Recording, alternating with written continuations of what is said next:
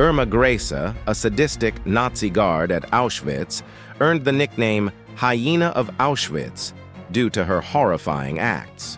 Described as attractive with blue eyes and blonde hair, she embodied the Aryan race ideal. Grese sadistically whipped women, forced Jewish girls to witness punishments, and beat at least 30 women to death daily. She selected young, attractive girls for sinister purposes before sending them to the gas chambers. Grese, known for her nymphomaniac tendencies, engaged in sexual abuse and organized orgies with other Nazi guards. Participating in medical experiments and making lampshades from prisoners' skin, she was arrested after the war, unapologetic during her trial. At 22, she became the youngest Nazi criminal executed.